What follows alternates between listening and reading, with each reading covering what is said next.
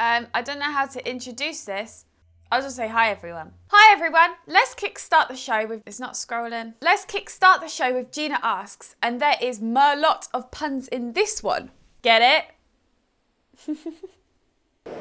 Gina, trying to educate you, and you are distracted like a moth to the flame. Wine and sweets as usual. What do you reckon's going on here? I need one of them. Colin, you know how you're always whining at me? Do you care to tell me what this is exactly? Well, it detects bad gags and it's just gone off. No, it is a shock absorber system, so 50 kilos, rushing down, 4.5 meters per second, stop dead, kinetic energy into heat energy. There you go. Sounds good. Give me some examples, Colin. Okay, well, I'm going to take a step back. First of all, I've got an example of one here. Show that to the camera. Well, can you just hold that one, please? This one here is similar to what's there, but you can turn this round, this section here, changes the size of the orifice, so that'll change the dampening effect. So if you want it really firm, like on a door, you have it really hard. If you want it soft, it might be on maybe a drone launching system, as an example. There you go. So that's one. Now, can I have that one? Here's the other example. There you go. So this will be used in a pick and place system. A pick and place system? Absolutely. In fact, we saw pick and place on some electronic systems earlier, but biggest ones, where do you reckon they go? Oh, no idea. Planes? Well, not bad. Well, yeah, I suppose so, but bridges. That's how big these go to. Wow, check that out. There you go. Have you got, that's it, all about shock absorbers. Have you got any wine-based gags, puns for me, or is that it? V, know that you watch MTD Network. Thanks. Swerve selfie this week is from Anthony Ambler on his Haas TM1, and he has been working on some yokes for a motorbike. Part pickies, check out this one sent in from Nicholas Spears. It's 901 stainless flange adapter for the sealess pump industry, machined and completed on an XYZ 320 LTY. Slow-mo of the week is from Clive Glossop. Again, this was machined on an XYZ 500 LR milling machine, cutting some pockets in a what? Wait, you have to go back. What's a Bosch? On their Bosch Rexroth aluminium extrusion. Is that what it says? Extrusion using a 3-flute 14mm alu-powered end mill supplied by Cutwell Limited. Oh la la! Your selfies are in with the goodie bags. Check out these pickies if you're all really, really happy with your prizes.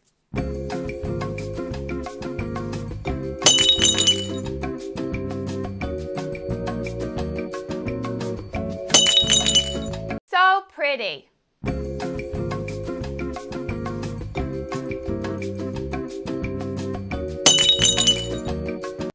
There is like obviously ones with smash mugs and stuff. Check out this clip from Mark Hopkins on LinkedIn from Thomas Lee Recruitment. He sent in his breakdown of how a CNC machine works in just under a minute. Check this out.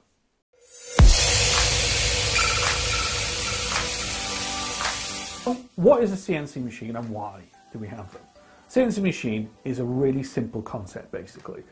It's a very simple robot. You get your engineering drawing, you then create a set of coordinates from that drawing, and those coordinates then is transmitted to the cutting tool, which then cuts that particular material. And the advantages of a CNC machine is that you can get really tight tolerances.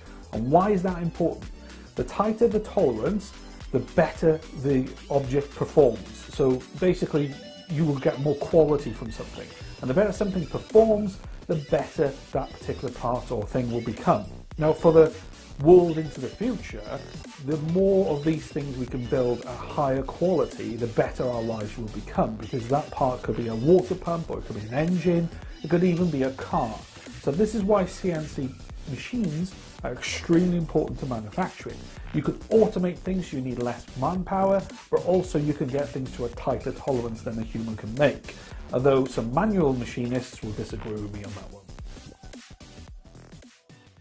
So Blast from the Past this week is all about robots, and the first one dating back to 1970s. We're reliably informed a few are in operation around the country and do know where they are. Check out this Blast from the Past. Right, Blast from the Past. You'd normally expect me to be doing this MTD Network in a machine shop, but we're at ABB Robotics in Milton Keynes. We've been doing some filming today on these fantastic machines, 6-axis, huge payload, vision systems, state-of-the-art, absolutely brilliant.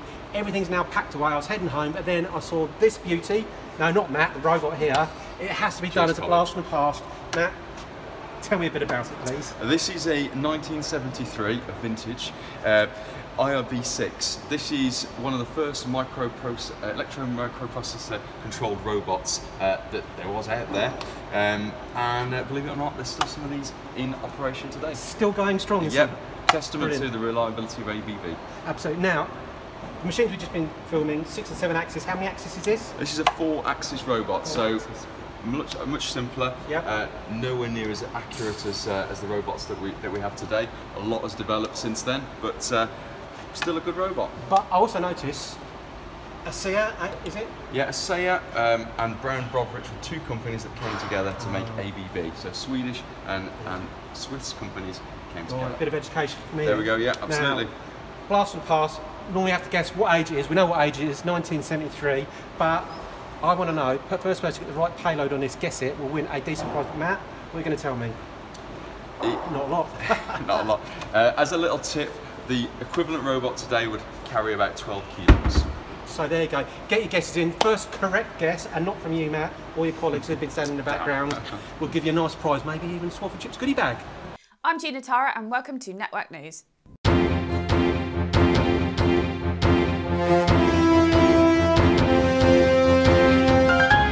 MTD Network has an ample amount of engineers ready to quote for your parts that you want making. Please send over your drawings, quite simply by hitting the red button. We need to do something for hitting the red button.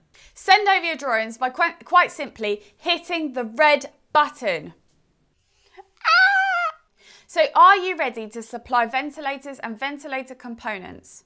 The Department of Business, Energy and Industrial Strategy is looking for organisations who can support in the supply of ventilators and ventilator components across the United Kingdom as part of the government's response to COVID-19. Head over to the website shown on the screen and answer the questions. They aim to identify the suitability and readiness of organisations to be involved in the initiative. MTD Network client Rotec are offering priority to any companies assisting in the emergency respiratory and associated equipment that is urgently needed. If you require any designing or manufacturing of tooling, fixtures or manufactured components, please get in touch. They will reprioritise their 5-axis machines with immediate effect. Contact either ewalker@roteclimited.com, sales@roteclimited.com, or you can alternatively call them.